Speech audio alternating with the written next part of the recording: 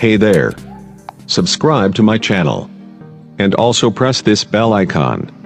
So you never miss any new updates, cause whenever we upload new video you will get a notification on your phone. Hey guys, I am back a very interesting video. Guys, आज इस video में हम बात करने वाले हैं मोटो की upcoming नए स्मार्टफोन मोटो P30 के बारे में।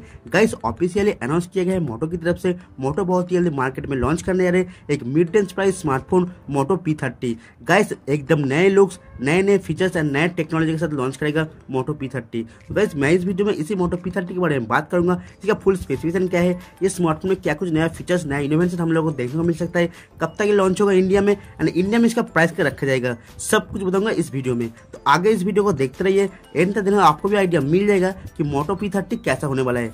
आप देख रहे हैं शॉर्ट बी SRM, मैं नाम है राकेश। प्लीज वीडियो को एंड तक जरूर देखना, and guys like comment share करना बिल्कुल मत भूलिएगा। तो लेट गेट स्टार्टेड।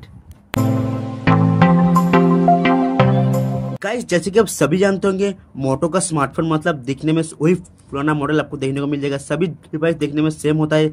आपको पीछे की तरह मोटो का ब्रांडिंग एंड मोटो का स्मार्टफोन थोड़ा हेवी एंड थोड़ा मोटा होता है। लेकिन इस बार मोटो एकदम नए लुक्स के साथ लॉन्च करने जा रहे हैं मोटो P30। लेकिन थोड़ा प्रॉब्लम है कि दिखने में एकदम सेम टू सेम आपको आईफोन X की तरह देखने को मिल जाएगा। फ्रंट में आपको वही notch display and back side में आपको dual camera setup along with the fingerprint scanner देखने को मिल जाएगा, एंड बैक साइड में आपको मोटो का ब्रांडिंग भी देखने को मिल जाएगा।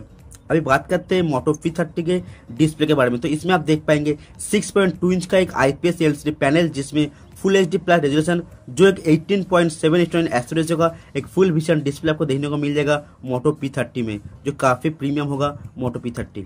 प्रोसेसर रैम रोम के बारे में बात की जाए तो मोटो P30 में आप देख पाएंगे क्वालकॉम स्नैपड्रैगन 636 का चिपसेट, जो वेरिएंट आपको देखने को मिलेगा 6GB RAM, 64GB internal storage, 6GB RAM, 128GB internal storage. So guys, काफी अच्छी बात है। परफॉर्मेंस के हिसाब से बहुत ही बेस्ट होने वाला है। क्वालकॉम स्नैपड्रैगन 636 काफी अच्छा प्रोसेसर होता है। गाइस, अगर कैमरे के बारे में बात की जाए तो मोटो P30 में आप देख पाएंगे पीछे की तरफ dual vertical lens camera setup, जो लेफ्ट टॉप कॉर्नर में आपको dual vertical lens camera setup देखने को मिल जाएगा। जो सेंसर आपको मिलेगा 16 megapixel with 5 megapixel f1.8 f2.2 aperture के साथ, एक नॉर्मल शूट के लिए और आपको मिलेगा डेप्थ सेंसिंग के लिए। एंड गाइस, जो फ्रंट कैमरा आपको देखने को मिलेगा, इसमें आपको 12 मेगापिक्सल का आपको फ्रंट कैमरा देखने को मिलेगा, जो f1.9 एपर्चर के साथ। तो गाइस, यहाँ पे कैमरा काफी अच्छा देने वाला है मोटो P30 में, जो काफी बेहतर होगा।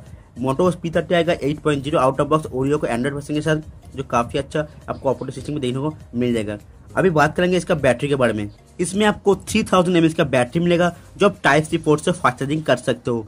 तो गाइस, ये स्मार्टफोन लॉन्च होगा अगले महीने, मतलब सितंबर तक इंडिया में लॉन्च हो जाएगा, ऐसा रूमर्स आ रहा है। एंड इसका प्राइस के बारे में बात की जाए तो इसका जो एक्सपेक्टेड प्राइस होता है 19,999 रुपये, जो 6GB 64GB variant. And guys, इसका 6GB 128GB वेरियंट, इसका प्राइस होगा लगभग 22 से 23,000 के आसपास।